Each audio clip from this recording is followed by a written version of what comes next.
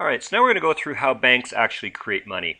So this is based off the fractional reserve system, and what it means is that banks only need to keep a fraction of their deposits on hand to give out to people in case they come in and ask for money. So we can introduce this idea of desired reserves. So this is the amount of cash that banks wish to keep on hand to cover daily transactions, that is, people coming in and asking for money.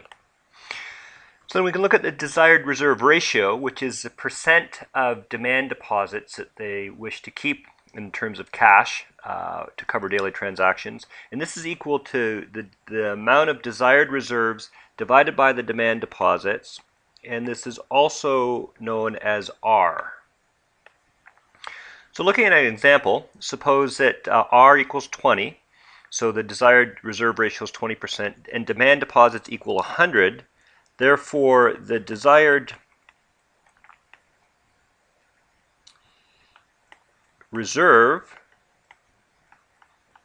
would equal $100 times 20%, which equals $20. Therefore, this leaves them $80 to loan out.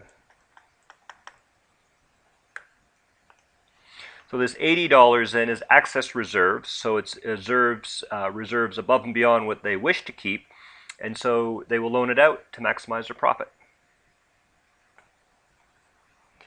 Now let's suppose R equals 20 and I deposit $100.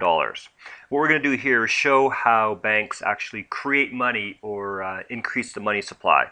So I go in and I deposit my $100 that I find in my pocket. So in my account, I go in and the deposit goes up $100. Then on this side, we used to call it cash, but now let's think of it and call it reserves. So I go in and deposit, so the cash in the bank goes up $100, my account goes up $100. Now the bank only wants to keep 20% of that, so they only want to keep $20. So what they're going to do then is they're going to issue a loan for $80.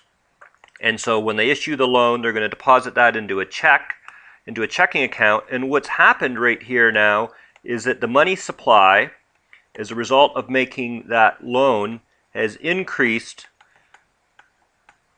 by $80.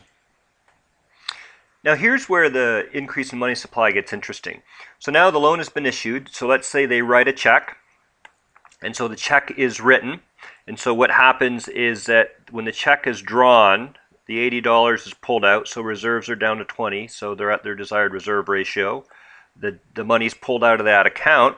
So now what happens is that check is deposited at Bank B.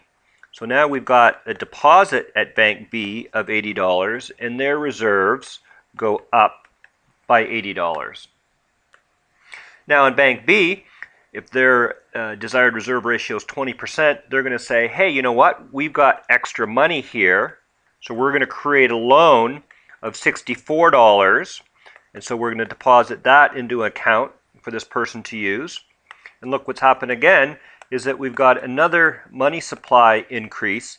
This time it increases by $64.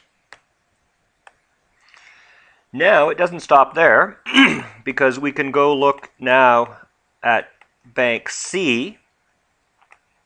So let's say this person takes the loan, they write a check, and so it's drawn, so that goes out, and then their reserves go down to $16. Now over here at Bank C, that check for $64 is deposited, and so there's an increase in $64. And then on the asset side, their reserves go up by $64. Now again, this bank says, hey, you know, we've got excess reserves here. We can make out a loan, so we only need to keep 20%, so we're going to loan out 80%, so they can make a loan of $51.20. So they make a loan, and then their deposits go up by $51.20.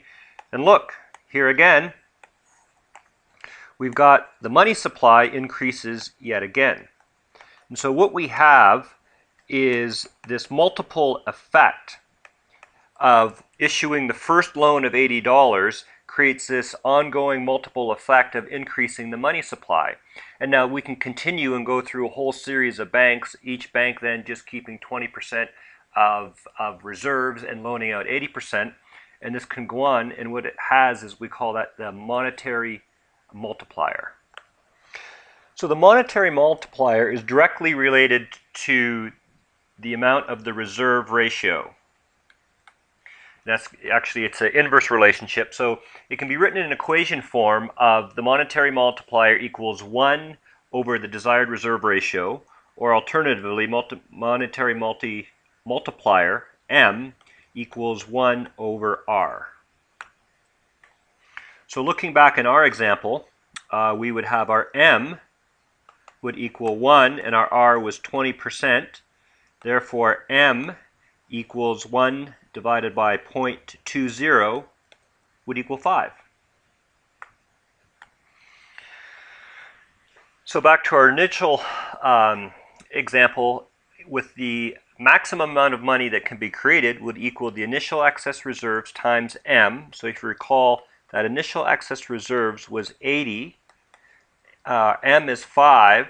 Therefore, that initial deposit of $100, which created 80 excess reserves, which was loaned out, multiplied by the monetary multiplier, tells us that the maximum amount of money that can be created from that transaction is actually $400. Much, much more than that initial deposit of the $100, which created the $80 in excess reserves.